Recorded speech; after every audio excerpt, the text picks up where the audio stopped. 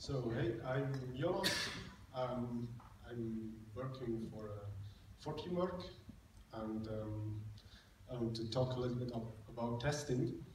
I think testing is important, and I want to show two things we use for making testing easier.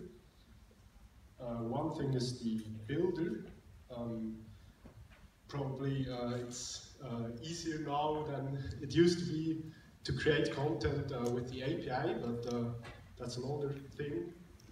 Following the builder pattern, and you can create content, you can create users and other stuff quite easily.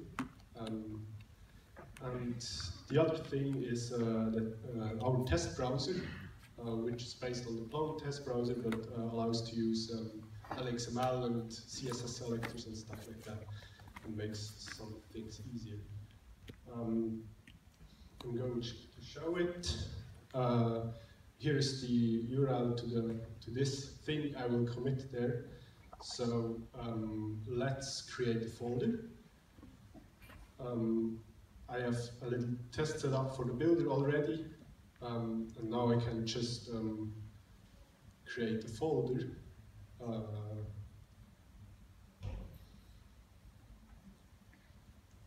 Something like that.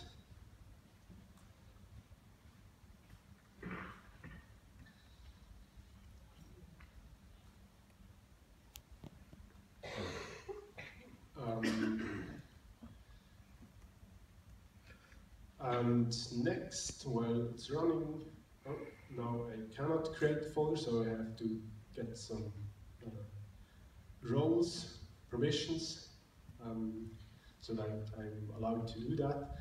And maybe let's create a new user for doing that.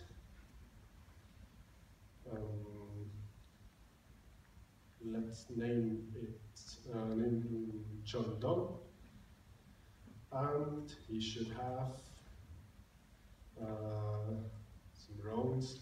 Let's say contributor. So we can remove that.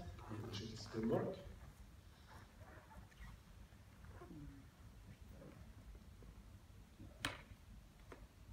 It's not working. Not sure why, so let's reset it. And the other thing is the test browser. It's quite easy to use. You can just say this test is browsing, so I get browser, and then I can just open a thing and go to there. I can also add a browser debug, which opens the page at this point. So now it's running. I don't have any assertions. So let's open the page and see where we are. We're here. Okay. So we can log in. This logs in by default with the default test user component, and we can say let's go to the folder contents. Or let's first create some more stuff here. Create a document. Let's title it foo, and I need bar. That's Plone 4.3. We have not yet upgraded the things to Plone 5, but I will, hopefully. And let's go to the folder contents again. So the aim is to make things a lot easier so that you can read tests. I don't want to have any helper things in the test. I just want to express what the test should be. And everything else should go somewhere else. So we have no items here because I did a mistake. It's everything on the top. So let's put it in the folder. And then you can do things like, let's select in the content. Here's again the stuff. We have now the folder contents, the old one. And we select the table and show it as dicts, for example. Yes. So, that's it.